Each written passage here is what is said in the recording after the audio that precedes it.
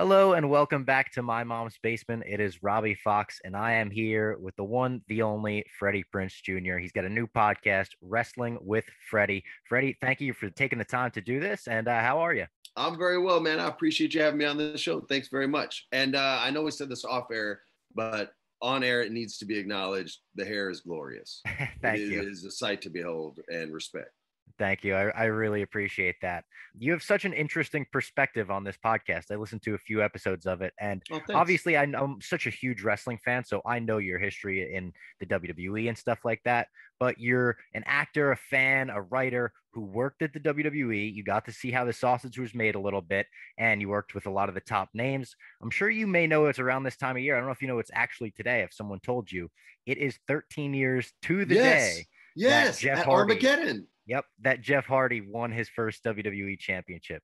I know That's that this so is a storyline crazy. you're super heavily involved with. You fought for this Yeah, storyline. So yeah. when that moment actually happened, when the culmination of that happened, like I'm a kid watching that, losing my mind. It meant so much to me that moment. Like, what did it mean to you?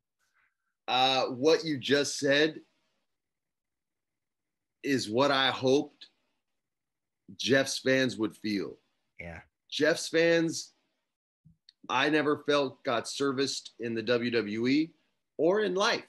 Anyone who's not mainstream, if it's not something familiar to the mainstream, they just ridicule it until it goes away. Or if they see it make money, they harvest it and dilute it and turn it into a croissant sandwich or something. And I always connected to Jeff, and I thought every outcast in the world connected to Jeff. And it was such, when Freebird said it was his idea to make Jeff champion, but it was my story that got him there. And he asked me to come up with that story and to write those promos. And you know, the whole philosophy on that was I didn't want to hide from Jeff's problems and Jeff's issues. And I didn't want to hide from any sort of drug addiction or any sort of addiction issues at all. And so my father in the 70s, he was a huge stand-up comedian. He had the #1 sitcom in the country. He had just stolen the Caesar's Palace gig from Bill Cosby on some sly shit because he was a straight gangster like that. And he probably knew Cosby was a scumbag anyway. Yeah. But he was, you know, he was the man, but he messed with drugs big time. He had enough Quaaludes in his system to kill a horse the night he shot himself in the head. So my whole philosophy on the Hardy promos was I never want anyone calling my dad like a junkie or things like that. Like, how do I make my dad a sympathetic character? I had my whole life to figure that out. So I tried to apply that philosophy to Jeff, and we took away the black and white and only focused on the gray area of life, right? Like the gray. Star Wars fans would be like, gray Jedis, they're real.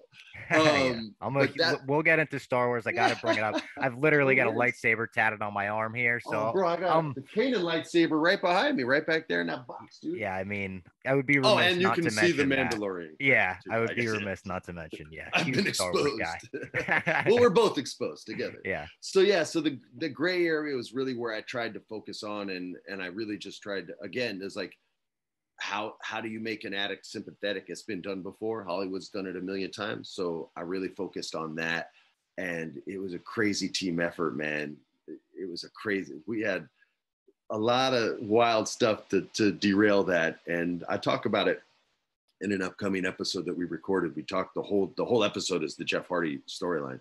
And we talk about the night of Armageddon.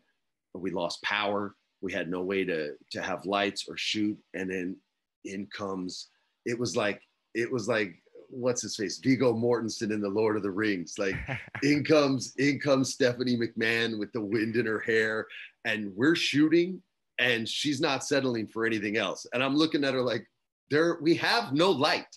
And she's like, we're going to find it. And everyone's digging through. I got a flashlight. I got this. And she finds this crazy green pen light. And I see a whiskey highball glass. And she goes, will this work? And I go, give me the light. And I shine it through the highball glass, and it looks really cool on Jeff. And I say, okay, Steph, you shine this on Jeff. I'll hold these cue cards and I'm going to move them around, Jeff, so that you can kind of like search the whole field and, you know, move in pain, right? Every movement should be motivated by pain. So when I moved the card, that was his kind of cue to like hurt and then go up here and find it. Cause we didn't always have time to memorize stuff. It it's live, you know, it's tough. So we just do this whole thing, and the whole time I'm looking at Steph and I'm like, I love you. Like, not I'm in love with you, just like I was ready to sit there and be like, wow, we're screwed. Like, I was not solution oriented in that moment. But her last name is McMahon, and this is her company, and there is no fail. And she's down in the foxhole with you guys in bro, that this moment. girl, her hands are getting dirty, literally dirty, Yeah. digging through trash, whatever we can find. And once I see someone willing to roll their sleeves up like that, I had a whole new, and we had our issues, believe me. Stephanie and I do not see eye to eye on everything. But man, I respect the hell out of her, and it was all because of that moment. And still to this day, I respect the hell out of her. That's awesome. I want to go back and rewatch that promo now and like look for that. I'm going to after because I have to. That's Stephanie McMahon, gaffer extraordinaire. So a lot of fans, I feel like, put this dark cloud over the idea of a writer's room in wrestling. And it may be because a lot of times wrestlers will leave a company and they'll say they had frustrations with the writer's room or a writer. How justified do you feel that is from someone that worked in the writer's room and was trying to make this product better? I'm sure everyone has the intention of, let's make this the best product it is. Absolutely. So this is twofold. First thing, I don't think writers are 100% necessary. I think there's a lot of wrestlers that can, and if they don't, should write their own promos. For every wrestler that can't, a writer's necessary. However, you have to spend time with the talent, okay? Otherwise, it's your words coming out of their mouth, and it may not be their speed, their pace. You can make someone look like crap, and your sole function as a writer is to get the talent over. The first promo I wrote for Jeff was horrible. It was, now when I wrote it, it was friggin' gold, man. I wrote every line that writers would never let me say, because my movies were all sweet rom-coms, and you have to fall in love with the sweet boy. Okay, so I'm looking at this, I'm like, this is so good. Like, I wish I could say it. Well, that's why I wrote it, right? Yeah. So I'm showing this to Jeff the first time, and he's not clicking with it at all. So the promo sucks. It's not, it instantly sucks because it's no longer about him. It's about me. So I'm listening to the words that he says. We had no time together. I never got to hang out. We're still not friends to this day. I don't know his number. I emailed him every promo, weeks in advance, never emailed me back. I don't think he even saw him. It was probably a work email that he didn't check. So this was all on the fly. And I'm just listening to how he speaks and how he talks, and he keeps saying, instead of imagination, which was a word I wrote in there, he's saying imagination. And so I'm changing that, and he starts talking about, you know, how the black and white, or he didn't say black and white, he was talking about good and evil. And so I turned that into black and white, right? And so it was just listening to how he spoke. So that first promo we did together was the worst of all the promos we did, because I didn't know Jeff. Like, I'd seen Jeff talk, but again, those were other people's words, not his. Yeah. And he had never been known as a talker, right? And so my goal was to make that work. And so if you go in there and you're like, well, make what I wrote awesome, then you suck. So you have to go in there and be like, all right, this is Play-Doh, and this is what I made, but it isn't dried up yet. So let's reform this. And once we got pretty good at that, then I was able to just write everything. And I'm telling you, man, I made it sound like I would spend a week on those promos. When I had it, I was writing them in 5 minutes and then just watching whatever I wanted to watch on TV. And I wouldn't turn it in until show day because I didn't want 40 people to see it, right? So that takes us to the second fold of this. I'll be the first to acknowledge not all the writers have good ideas, okay? There's plenty of the ideas that get shot down and you're like, oh, thank God, all right?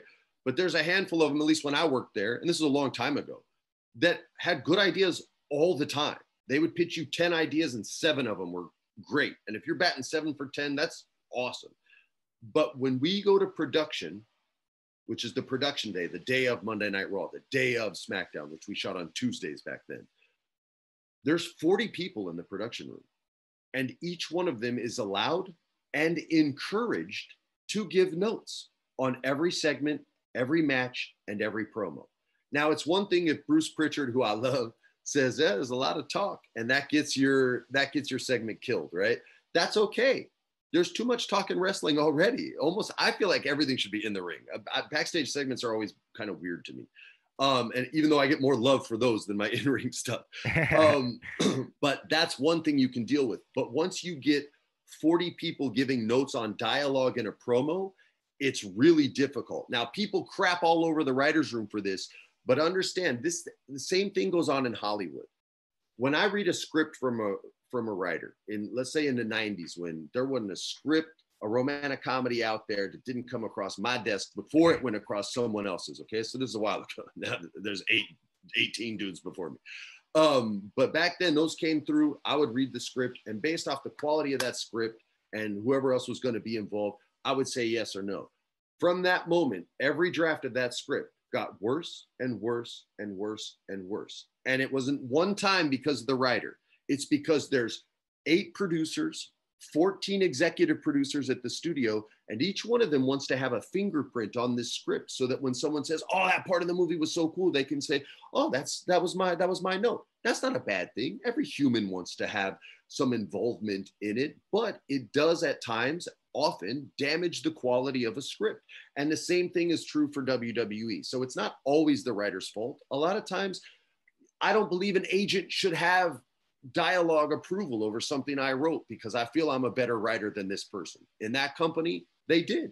And so you would have to finagle those things and not always write your best script first, which is weird, but that happens in Hollywood too, because they know they're going to get a bunch of crappy notes. And so they go, yeah, okay. And they just put an asterisk on the line and then they change it to whatever they want. And then before the executive can criticize them again, they go, hey, that was a great note. And then the executive's ego is satisfied and they go, yeah, okay, good. I had an influence on the script. And that's what like the real sharp writers do. Like Meryl Streep is famous for, if she doesn't like a note a director gives her, she goes, I just don't know if I'm good enough to do that. It's Meryl friggin' Streep. All right. Now, she may talk trash about MMA, but I don't give a shit about her opinions on MMA. You know, that was like when I first got hired by Barstool, she gave that speech like a week later, and I didn't even have like the rights to publish my own blogs, but I'm the MMA guy at Barstool, so I had to, and I like went behind someone's back, I hit publish, and that wound up being a big thing. I had a little feud with Meryl Streep. It was good. Everyone got, I'm like, why you care? She don't know what a rear naked choke is. Like, don't worry about what Meryl Streep says. She doesn't care what Hoist Gracie says about She-Devil. You know what I mean? Like, it's all good, man. It's all good. Oh, that was But yeah, funny. so I get people's complaints and criticisms, and sometimes they're legit, but a lot of times it's their criticism is the straightest line, and unfortunately the line is there is no straight line. It's a map that is a Thomas guide, which is a term young people don't know. We had to use maps before our phones told us where to go. And it was like looking at a spider web. It was impossible to get anywhere. I'm surprised. I missed out on auditions because I just couldn't find them. So, that's what it's like going through that process. It's incredibly difficult, even if you have something great. Yeah, so you mentioned even though you were so heavily involved in this Jeff Hardy storyline, you didn't work with him a ton face to face, I suppose. Who were your favorite talents that you did work with face to face a ton and in your time at WWE? Oh man, it's a long list, man. I had some good times. I loved R-Truth. I loved every opportunity I got to work with Truth. I didn't get many because he was on Raw and they had the more seasoned writers, and they felt I could help SmackDown more. So I was over there more, but I loved Santino. I still love Santino to this day. All the girls I worked with, I really loved. If I would have stayed, they were going to put me, Stephanie told me this, originally they're going to put me in charge of the women's division. And then the first time I quit, when I came back, she said they were going to make me the head writer of SmackDown. And they were disappointed when I left. And I started laughing. She said, why are you laughing? I go, nobody wants that job. I was like, Vince doesn't even read the script until it's showtime. I was like, no, there's no way I'm taking that job. And she's like, well, that's not true. I'm like, that's 100% true. And you know it's true. We talked about it a year ago. So yeah, man, all the female talent, look, there's a reason all the women I've worked with in movies, I'm still friends with to this day, because I'm not a piece of shit. And so that's why I got along so well with the wrestlers there too, because I wasn't a piece of shit. So I'm still friendly with Eve Torres to this day. I was at her wedding with Henner. I was going to say the Brazilian jiu-jitsu connection you have there, right? She's the reson my kids take jiu-jitsu. You know what I mean? Like they both I trained with Jean-Jacques Machado, but I used to train with Henner and Hiron and Alex Stewart over there. But it's an hour and a half drive for me to train for an hour, or I can go to Jean-Jacques Machado in 20 minutes and train all day. So yeah, man, she's responsible though for my daughter starting. My daughter didn't think it was cool until she saw Eve do it. That's awesome. Yeah, man. So I still have a lot of love for them. I'm really tight these days, he didn't even work there when I worked there with Xavier Woods, because he had me host his Up Down Down Dungeons and Dragons game for their I season remember 3. that. Yeah. Yeah, so him and I have become super, super And tight. he And was on your podcast too. People could check that out. yeah, he was a guest on the podcast, man. And I love him to death. He was the first, like, he was here sitting right in that black chair right there. Oh, cool. He was the first one I had. He just happened to be in LA. But yeah, man, I love wrestlers. They're very blue collar. Actors aren't very blue collar, but the ones that are, I'm friends with. That's why I'm friends with more stuntmen, though. Like before, like I'm still friendly with my very first stuntman. He got super buff. I didn't, so he could no longer be my stuntman. Not like there's a lot of stunts in romantic comedies. This was one I know you did last summer. But yeah, man. So wrestlers have always been. I think that and stand-up comedy are the two hardest and require the most commitment of any entertainment art form in the business. And so I have a lot of respect for both. Yeah, I could absolutely see that. Have you seen Heels, the wrestling drama on Stars?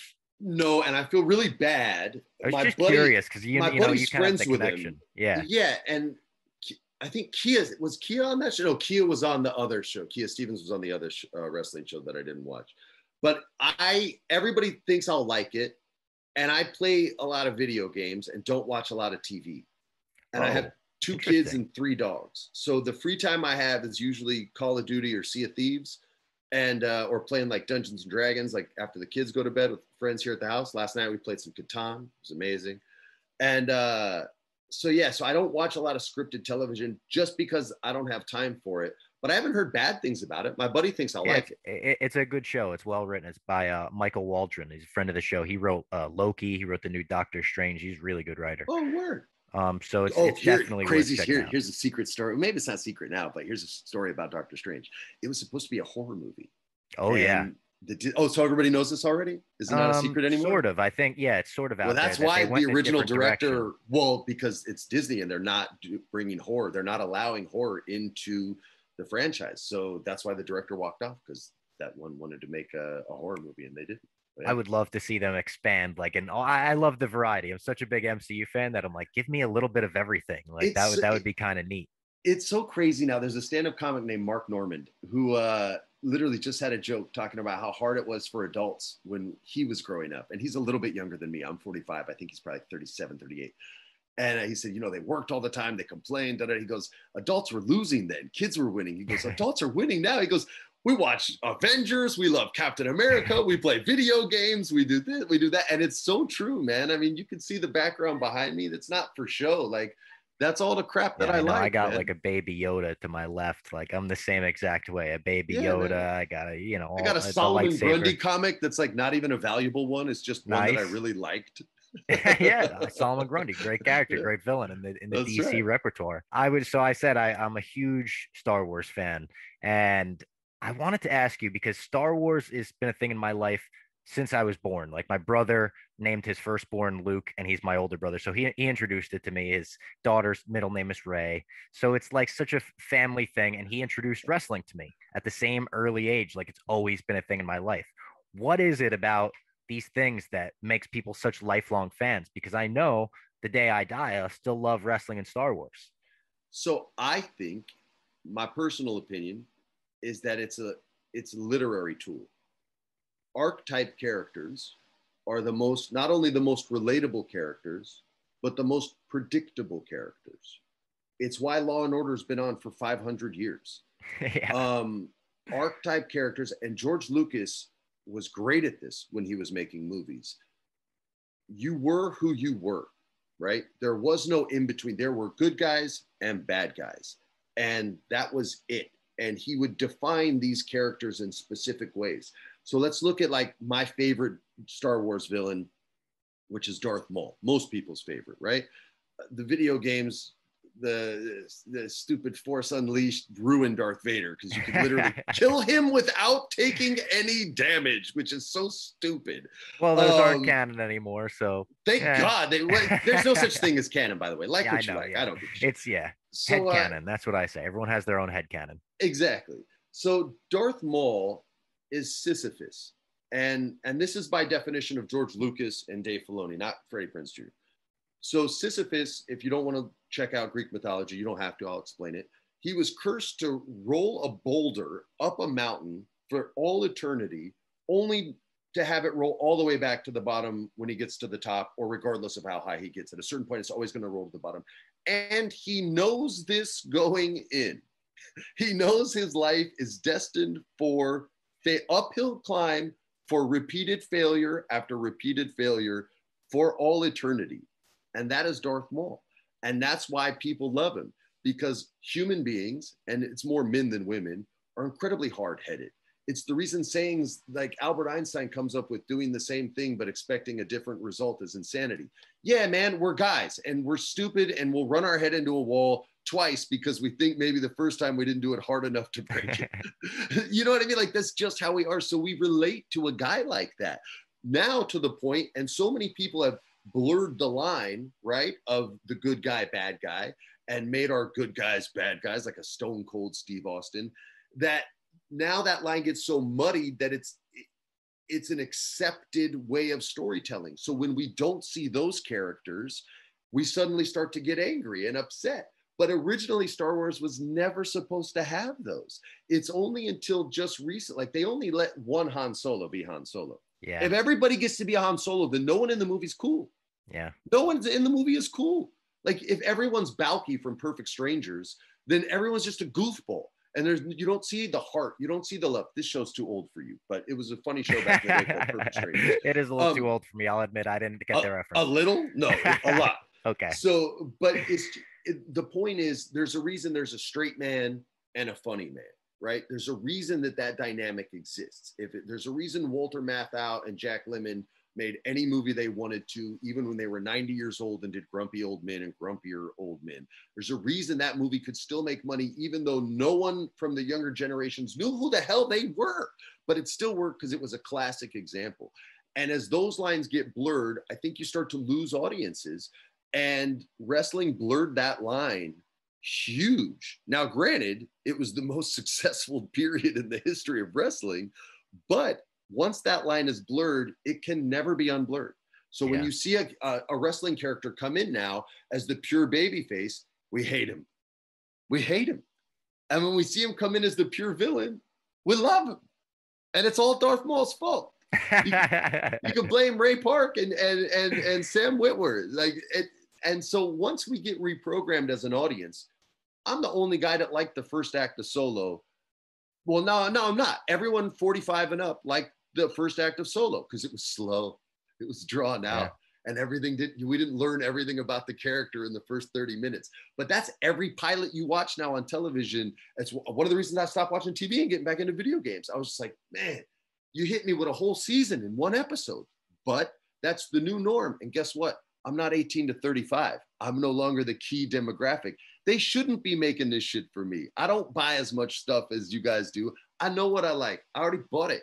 Like I don't want anything else. I don't care about what toothpaste you sell because I already decided that I like this one. So, it's all a business. Like my Uncle Ron used to say, show business, which word's bigger.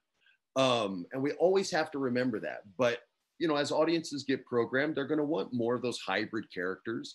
And Stone Cold you can blame Stone Cold and Darth Maul.